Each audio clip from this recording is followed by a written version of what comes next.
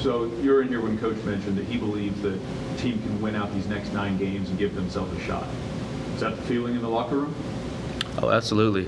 We still believe in ourselves. Those first 2 games, clearly was not our best performances, but we're in a position to win them. So we're going to make the proper changes. And, I was on the team in 2019 when we went on a run, and I feel like we have all the tools in the locker room to do it again. So I feel everybody is still in good spirits. It sucks that we lost, but, we look ahead, and we're still excited for the future. Was there something that switched between week 2 and week 3 in 2019 that you can kind of go back on maybe mentally to look forward here for this run? Yeah, I think it's just, every week it's do or die, so I think we just started focusing 1 week at a time. It's like our goal is to make it to the playoffs, and we have to win out. And that was the feeling back then, and that's what it is now. So we know we got to go 0-1, 9 straight weeks, so we're all focused on that singular goal.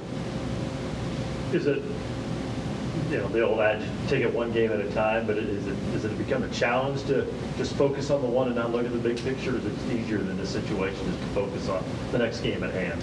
Yeah, I think it just makes it easier. Now, obviously, we know 9 games straight, it's going to be tough, but I think it's easier to just take it in bite-sized pieces, take it 1 game at a time, because that's all we can control is how we prepare each and every week.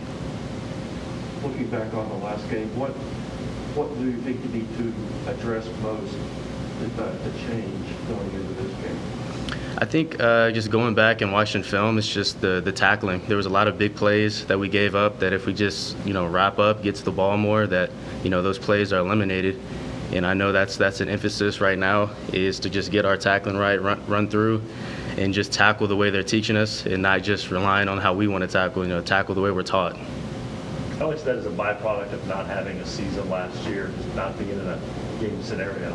Yeah, I think, you look on both sides of the ball, there's rustiness everywhere. And, we still got to work through it, but everyone's going through the same stuff, so it's not really an excuse. We just have to be better.